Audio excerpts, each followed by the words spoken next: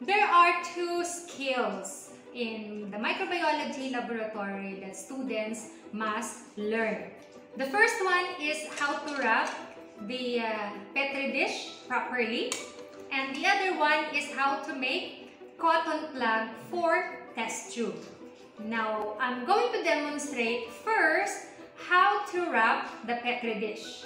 Okay, so we are going to use here, I used paper, so one-sided. One side is clean, the other side is already been printed. This is our way of recycling used paper. Now, with the clean side, this is where you are going to wrap the Petri dish inside it. Not this side, okay, not this side, because if the paper gets wet, the prints in here will transfer to your Petri dish, and it will hinder you from observing your setup or the colonies or the microorganisms that you would like to study inside the Petri dish. So make sure what comes in contact with your Petri dish is the clean side of the paper. So okay, so this is how we are going to wrap the Petri dish. Our paper here is size A4. Okay, so what I'm going to do first is fold one end of this paper approximately 1 inch in width, okay, in this direction. And then you fold the same in the other end, but opposite direction. Opposite direction, okay? This one, like that. So we can see this one going this side and the other one towards the other side. Okay, and we are going to make these ends meet at the center, overlapping each other. Do you see that? So like this and then overlap. Okay, and then pull it to tighten. Okay, so the Petri dish is now at the center, and then you just have to fold this on the side like this, and the other side fold it like that. Do also on the other side and the other side. Okay, and then fold to the opposite side. Okay, so you will know that this one is the right side up. Okay, when you see this one, this is the right side up. But even when it's overlapping in here, the moisture cannot enter the Petri dish because it is sealed. Okay, so sometimes your microbiology instructor will instruct you to incubate your plates in the incubator upside down. So you just simply do it like this. You will know that this one is upside down because the folds are in here, and then you stack together all the Petri dishes. Now, I have a bit of twist today. What I'm going to do is I have invited 2 of my students. Oops, don't think bad. Don't think that I am violating the rule that there must be no face-to-face interaction with my students. Okay, it just so happened that they are my nieces and we live in the same house. So first I have Ella. Ella? Ang tagal ha? Tagal ha? Okay, Ella. Ella was my student in microbiology laboratory when we were still in Mindanao State University. She has already graduated and she's now working. And another niece, I have Jillian. Jillian is also my niece, and she's my student now in microbiology, as in this semester. Okay, so what we are going to do is the 3 of us will wrap the Petri dish the way I demonstrated it earlier, and then we'll mark it A, B, C, D. Oh no, A, B, C only because there are only 3 of us.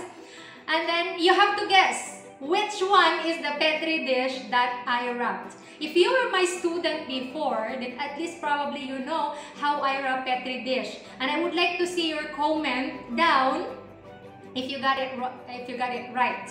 Okay? So the three of us are going to wrap the Petri dish. This is it. Okay, girls? Yeah. Ready? Get set? Go!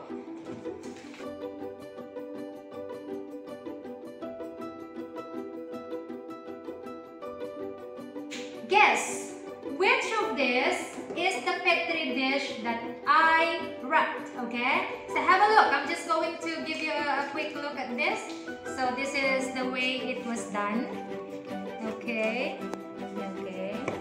These Petri dishes were wrapped properly. They're all correct. Okay. That's B, and this one is for letter C. Okay. Guess, I would like to know if you got it correct. Okay? So please write it in the comment.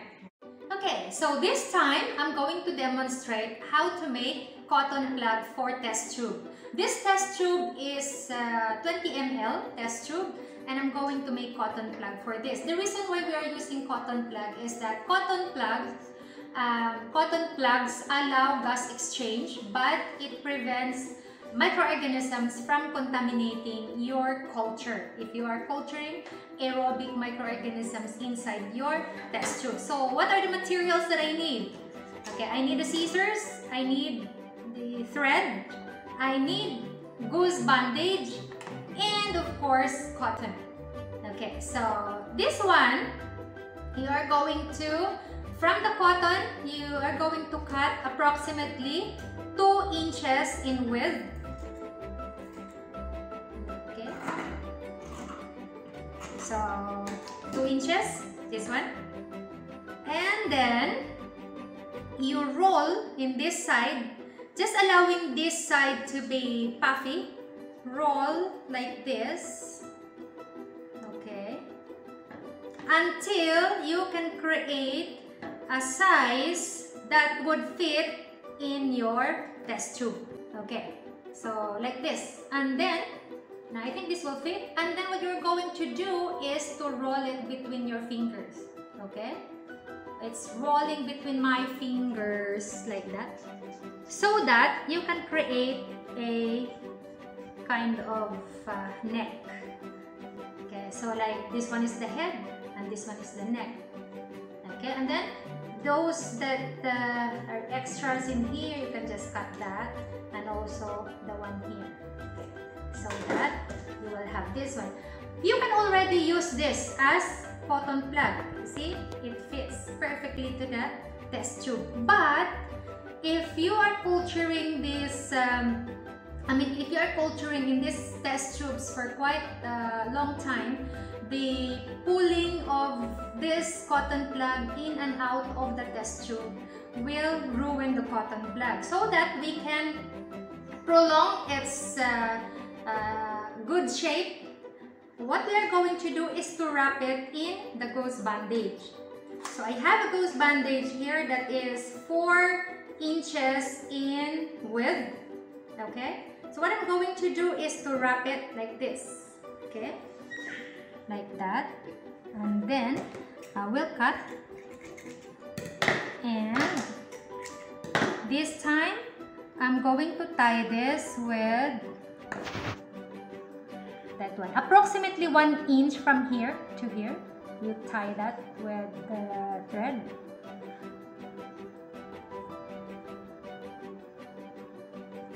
Okay, so it's tied, and then to make it looking tidy, we have to tie also the gauze bandage here at this end. Okay, so tie this up, lock it, and cut. See, now we have a cotton plug. Okay, you can just remove the excess thread, and we have now a cotton plug that you can easily use to cover the test tube. So it's easy to handle, it's not messy, it's tidy and reusable. Okay, so this is how you make a cotton plug. Now this time, just like earlier, I would like to invite Ella and Jillian again to make cotton plugs with me. And you will have to guess which one is the cotton plug that I made. Okay? So, come on, Ella and Julian. Okay, so Ella and Julian, are you ready? Yeah. Yeah. Okay, so let's do this. Now we are going to make cotton plugs. So, ready? 1, 2, 3, go!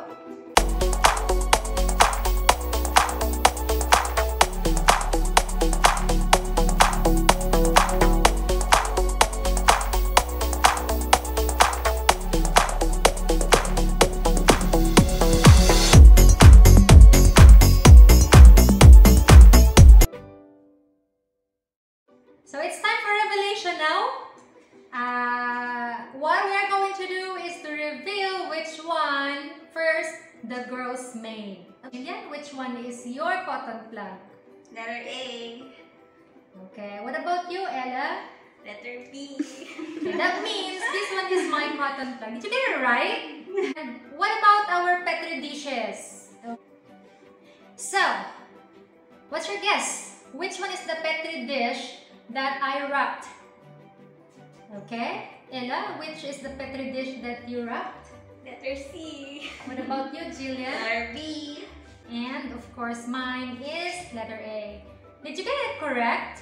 Well, I hope that you find this useful in the laboratory, or even not in the laboratory, even at home. You can still make your cotton plug, and you can use that to plug your bottles, or you can also wrap your dishes like this at home. Now, you don't really love dishes at home.